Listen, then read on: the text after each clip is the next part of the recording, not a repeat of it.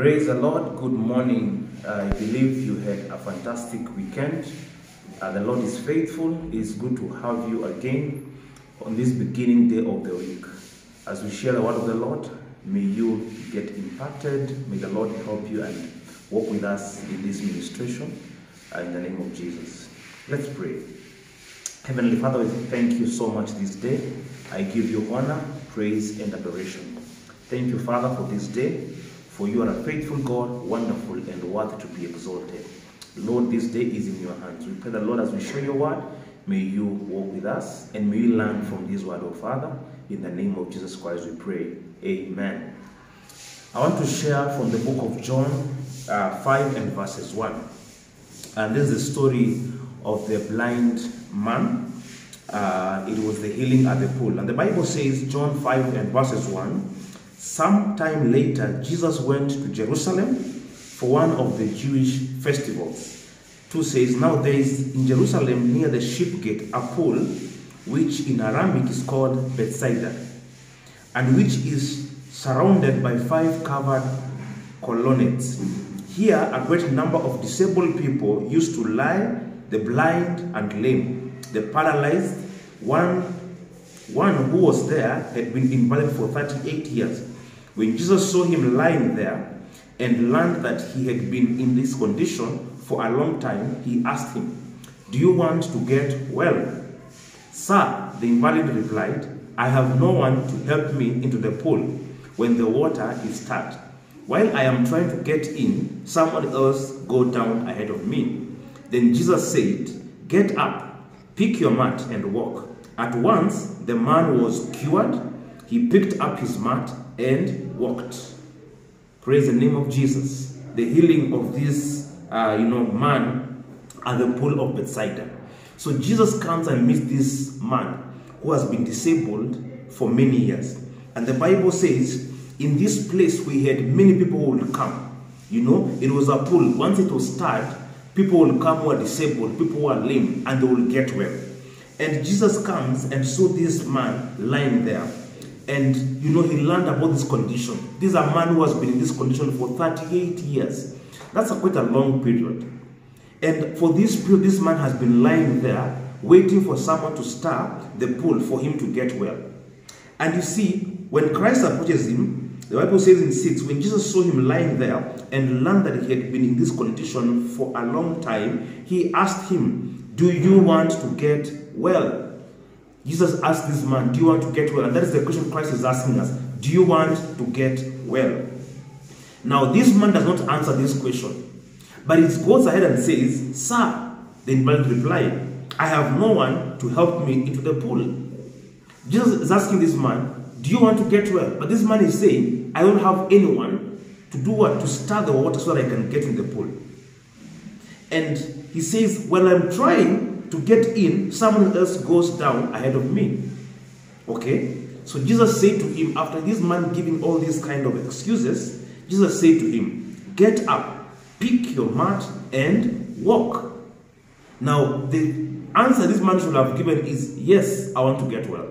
But he goes ahead and says, people have been coming here. Now the question is, why was this man not getting well all those years? Other people come, they get well and they go. But this man has been in this situation for quite a long period.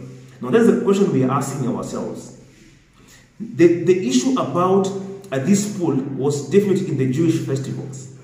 And many will come. Many had done that. An angel will come, stir the water, people will get well. But this time, Jesus himself has come and asking this man, why have you been here? Because Jesus knew very well, people have been getting well here. Why is this man here for that long time and not been getting well? Praise the name of Jesus. And that's sometimes why we find ourselves in situations where things are not happening, not because you cannot cross the next level, but because you have no definite answer why. Because Jesus has been doing this for all this time. Jesus has been healing. He's been sending angels to heal these people. And later on, as we read this script, you realize this man was not a very good man. He was actually a sinner. But other people will still come and get well. These people will come and get well. Now, the example of this story that we are reading about this man at the pool is what happens to us daily in our lives. But Jesus is asking us, do we want to get well?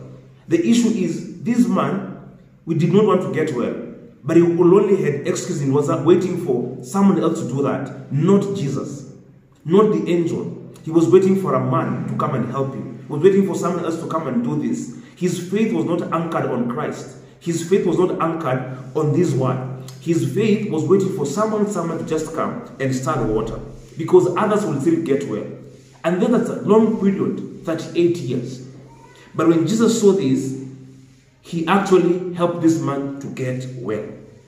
The Bible says this later on, that is in verses 14. Later, Jesus found him at the temple and said to him, "See, you are well again. Stop sinning, or something worse may happen to you." So this man was a sinner. Stop sinning. He used to sin, and that's why his condition worsened for all that time. So he told him, don't go ahead and sin anymore, because if you do that, you'll be in a worse condition like this. Are we finding ourselves in situations where we have been in a situation for so long and we don't find an answer to it? All we say is a blame game. We try and put, excuses of 1 or 2 or 3 things where we cannot accomplish what we need to accomplish. And that's why Christ is asking us, do we want to get well? If the answer is yes, then Jesus helps to do that. If the answer is no, you keep waiting for so long. Sometimes how we answer defines how we can stay or get out of a situation.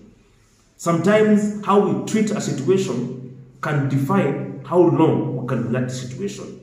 And this man, being in those many years in that situation, I'm sure he realized that the answer was lying with me. He was holding his healing for that whole time. Imagine that 8 years you're only waiting for your own healing, but because of your own way of doing things, it is the blame is on you for not achieving this healing that Christ has brought to us. And that's why Christ is asking us every day, what do you want me to do for you? What do you want me to do for you? And sometimes we don't answer as Christ is doing this. I'm sure this man this day, he realized that I cannot wait any longer. This should be my day. And even through Christ, looking at him and even his way of answering, he will have chosen not to heal him. But Christ is a merciful God. That's why he healed this man, and this man got well. So today I want us to just ponder on this word. Are there times you have said no to Jesus? He says, what do you want? What do you want me to do for you? But you don't say yes. Sometimes you're in a situation, but you never take it to God in prayer. Like this man, I'm sure all these years, it's not that Christ was not existing. He was existing, but he did not properly get to answer these questions. And Christ says, I am here waiting for that person. What is your answer today? Look at these men who will come to Bethsaida and get well. And the Bible says a great number. This means there were many people who will come. Number of disabled people used to lie, the blind, the lame, and paralyzed. Praise the Lord. And they will get well. And this morning, it is for us to know that Christ is waiting for us to say yes, that I am tired of this situation. 38 is a long period. Are you tired of that situation that you've been in it for so long? And say, I no longer want to be here for that long. I want to get my miracle today. I want to get my blessing today. You have been in this spot for many years. You have been in this mountain for many years. You have been in this situation for many years. This valley has crushed you for many years. In this spot, you've been here for many years. And these many years, you seem not to have an answer. Today, just like this man who was at the pool for those many years, and Christ showed up and he asked him, do you want to get well? And we see this man getting well because his day had come for his salvation. God is asking us that we should not be staying for so long. We can decide today and we will be able to advance from that state that we are in. I want us to challenge our faith today and tell God that indeed, even though I've been in this spot for so many years, I can live here and go to the next level and become well. It just took a few minutes for this man to be there. Something has been taken 38 years. It took a few minutes and this man was well. Maybe your state will take a few minutes like the way you're recording this video. Few minutes and you can get well. And you raise your faith and tell God, I want to move from this state. Sometimes you don't see how long you've been in a state until we get such a revelation like this one. Like I'm speaking to you now. Sometimes you've been in a place and you want to say, honestly, by the way, I've been in this place for over 50 years, over 40 years, and I don't seem to get it right. Something is wrong somewhere. You have to advance. God's way of doing things is not for us to stagnate in a place. Those are many days to stagnate in a place and just waiting for someone to come and help you. But Christ says, I am the one who carries help. I can carry your help, and today you can get out of that situation. Maybe it's sickness. Maybe it's a place of comfort. Maybe it's a place of stagnation. Maybe it's a place of business, challenge. Maybe it's a place of rejection. Maybe it's a place of, hatred and jealous or evil. Maybe it's just a matter of personality and character that Christ is saying today, you can change and accept me, and I will take that situation and become well again. The Lord has spoken to us this morning, but it is asked to make an action. Like this man was asked to do that. In fact, Christ told this man, get up, pick your mat and go. And that's exactly what he did. When he stood up, he was okay, and he went.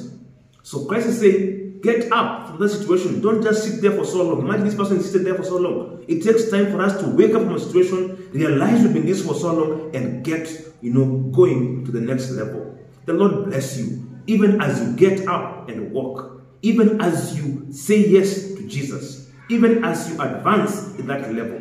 You've been in that position for so long. You can't be in this spot for many years. You can decide today that, God, please, I want to look ahead. And looking ahead, it requires level of faith and an action to it. God bless you. Have a fantastic week as we pray towards this word, that we shall be able to challenge our faith and rise to the next level and get up and walk. Let's pray. Father, in the name of Jesus, I thank you for this word.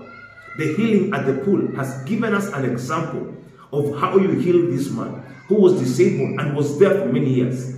Just like many of us, oh God, they have been in the same spot for many years, oh God. Today you're telling us we need to get up and walk. Father, today, Father, I pray for those many who are listening and viewing and saying, I have been in this state for many years. I want to get up and walk. Father, today, may they be advanced today. May you help them to get up and walk. As you have spoken to us, Father, what do we want? We say yes to you as we arise and get our mat and walk, oh God.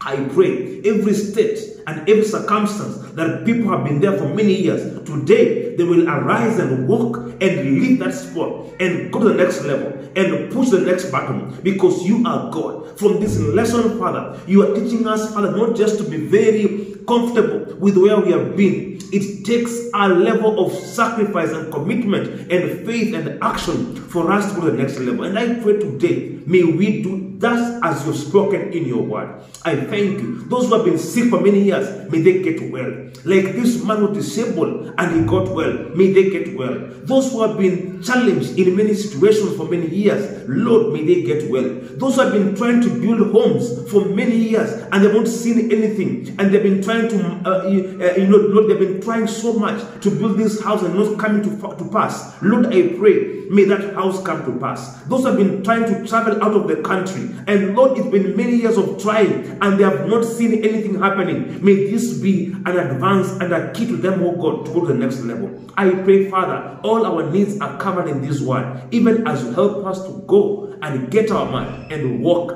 because you are God. I thank you and give you honor and praise in the mighty name of Jesus Christ. I pray and believe. Amen. Amen. God bless you. Thank you for joining us. May the Lord be with you. May the Lord help you even as you advance to the next level. This is Pastor Kelvin, and I wish you a blessed week in Jesus' name. Amen.